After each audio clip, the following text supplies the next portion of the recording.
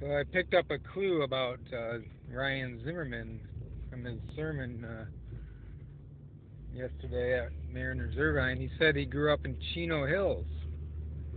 See, I was always wondering because I thought maybe he came from down south or back east. Not that he had a southern accent or anything. He had a his normal accent, I guess you'd say normal, uh, but I thought maybe because of the Bashores, I thought Kenton Bashore came from back east or down south. So I thought maybe both of them did. I don't know if how he came to Mariners Irvine. If there's some sort of nepotism going on there or not. I don't know if he's related to the Bashores. No idea. We don't get. I searched online for a little bit of information on that and couldn't find anything. But so I just pick up little clues every now and then when he offers information. And he said he told a story about shooting at a skunk in Chino Hills. So he's a local boy. I mean, that's a little piece of information that helps me put the puzzle together a bit. He's local, and so that'll make certain parameters about how he thinks, and then he'll probably have some local buddies as well. And I'm not a local, even though I have a lot of local history here in Southern California. But I came in late. I was in high school when we came out here, so I don't have many local buddies. I don't have any local buddies for that matter. And I mean, from like high school or anything like that. Because I actually didn't go to high school here. I was a senior in high school when we moved, and then I just finished out there back east, and then slowly started coming back and forth, and then gradually this became sort of my home base. But never really had any close friends here, so I don't have that local yokel comfort, as you might say.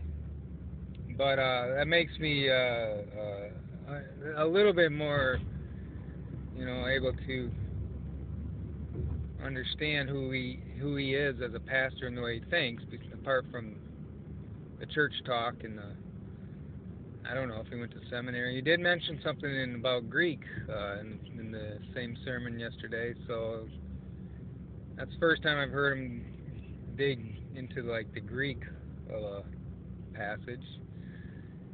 He tries to be more hip, so he doesn't come off as like the preachy preacher who goes from the book. He preaches from his paper or the TV screen he uses, whatever it is.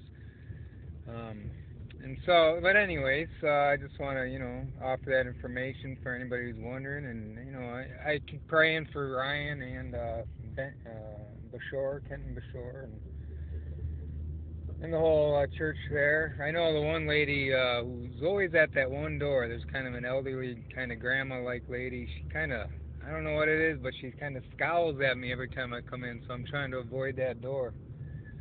And I just sit there and listen. And I mean, I don't do rooted. I haven't done rooted. I've noticed that a few other churches do rooted too. So I'm wondering if that's like something that are these churches associated, or is rooted some kind of curriculum that somebody invented and then various churches subscribe to. Anyways, because I already went to college and seminary, and so I feel like it'd be kind of awkward for me to go through something like rooted because that's not.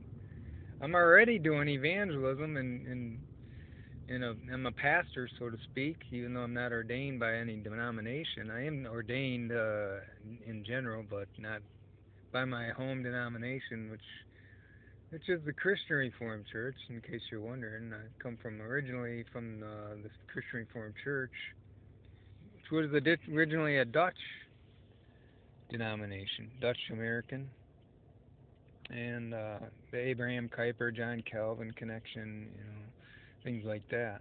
Uh, and we have our own small churches here. We don't have any mega churches in Southern California.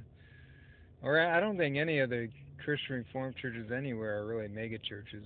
Maybe some of the ones in Grand Rapids, Michigan, those are probably the largest because that's where the largest amount of Dutch Americans still live. and also in Iowa, but I don't know. I wouldn't call any of them mega churches. Christian Reformed, a lot of them cater to that Dutch American, you know, heritage and connectedness. So, and I've kind of broadened my base since then. I went to seminary back east and then seminary out here, and so I already am connected in that regard. So I don't know if rooted would really work for me.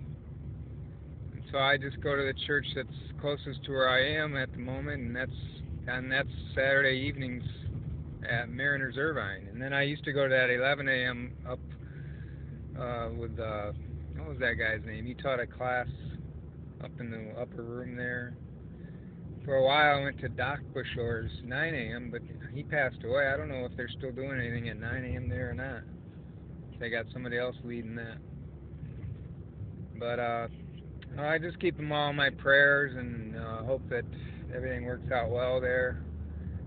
Um, Kyle sounded a little more upbeat this week. He was a little down and out. Kind of gave a true confession sermon last week about how he had a strange interaction with a guy and his wife called him weird.